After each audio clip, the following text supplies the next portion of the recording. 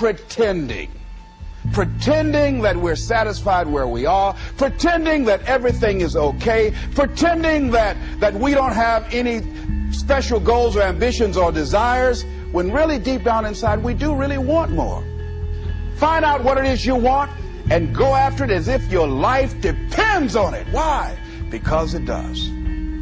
It's time for you to look within yourself and decide that I'm in charge of my destiny. I'm in charge here. But is a dream killer. That a lot of things that we want to do, a lot of places we would like to go, a lot of things we would like to experience, and we just stop at but, and we build a case. In fact, I was reading something the other day that talked about but. It says but is an argument for our limitations, and when we argue for our limitations, we get to keep them.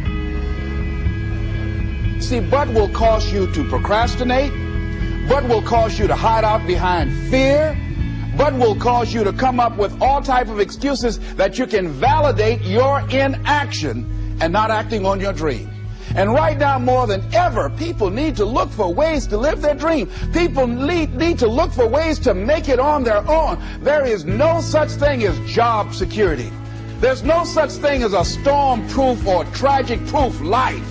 There are no guarantees today, ladies and gentlemen. The illusion is gone. There was a time when we graduated from high school, you were told, go to college and get out, and you go and work for a corporation for 30 or 40 years. They'll give you a gold watch and you'll retire.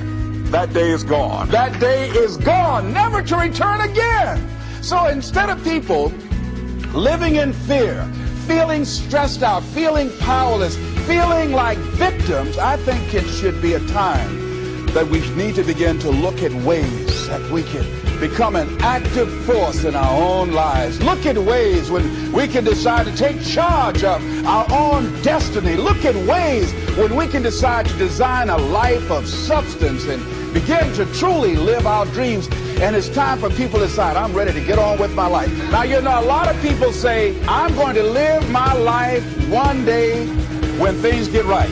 Well, it's hard for me. Have you been and sit in a class yet? Have you signed up yet?